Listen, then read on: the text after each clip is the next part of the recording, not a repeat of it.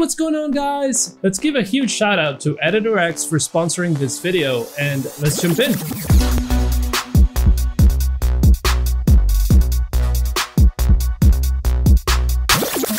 So all these graphics we currently have in our canvas are sitting within a section. The way EditorX sees them is as if they were within a folder called section.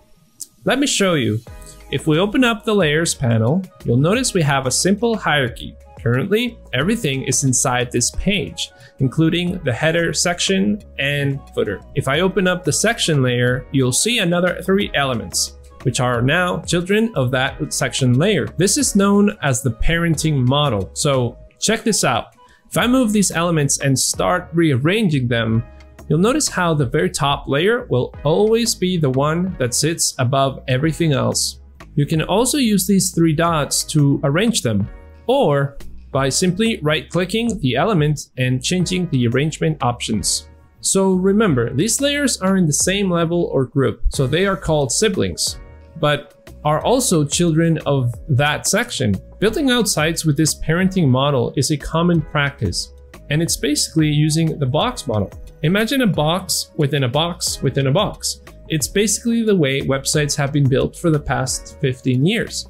The common flow in our layers should always be pages, sections, containers, then elements, which are images or texts. Trust me, following this approach will guarantee happiness when you build out your site. Take a look at the logo we made earlier. We simply drag that element straight into the header. Now check out the layers panel. EditorX automatically attaches it there for us. Attaching and detaching can be done simply by dragging the element outside its container. Please note, you can't do the same thing using the layers panel. I personally wish you could, because it would resemble how other design tools work. Okay, let me add an empty container. Notice how the blue outline around the container lights up as I position the element above it?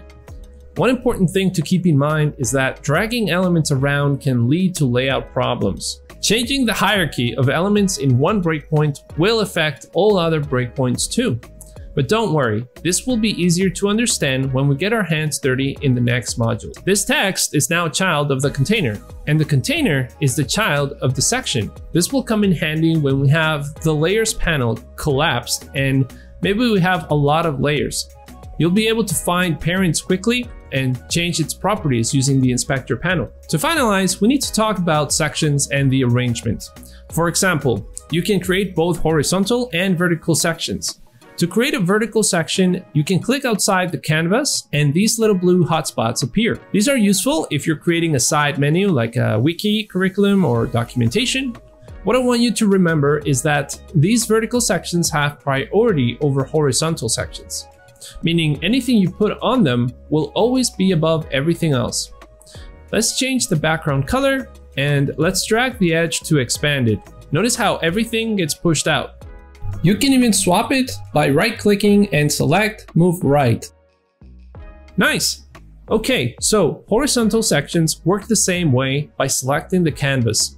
We can click on the blue button above or below, and every section you add will come by default with a minimum height of 500 pixels. EditorX lets us play with 3 types of measurements: the viewport, fixed, or fluid. You can see this by opening up our inspector panel. Fixed size is measured in pixels.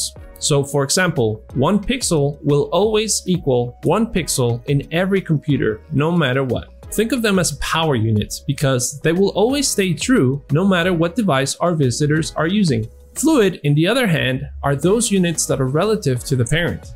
Those are measured in percentage values. Take our text element, for example. If I change that to 100%, it'll expand all the way to fit the section's width. Now, the funny thing is, horizontal sections will always be fluid, meaning 100% of its parents. EditorX grays them out and labels the width as auto. Now, if you click on the vertical section we just created, you'll notice this one allows us to use a fixed measurement in pixels, which is great because if we want a sidebar, whenever we preview this page and resize the canvas, it'll always stay true to the size no matter what.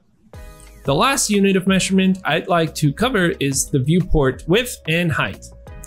If I turn this vertical section width to fluid, you'll notice it does not use a percentage value, but a VW instead. And it's referring to the browser's viewport width, or in this case, the canvas. If I change the value to 50 VW, this simply means 50% of the canvas. The same goes with VH. It'll always scale to the height of the viewport. Alright, so let's add 100 VH to our new blank section. Notice how it expands to the total size of the current canvas. The math is actually happening behind the scenes. Anytime a browser is resized, this unit of measurement will be constantly updating the layout. I think that's pretty cool. Why don't we practice a bit more and discover the rest of the inspector panel? Let's go!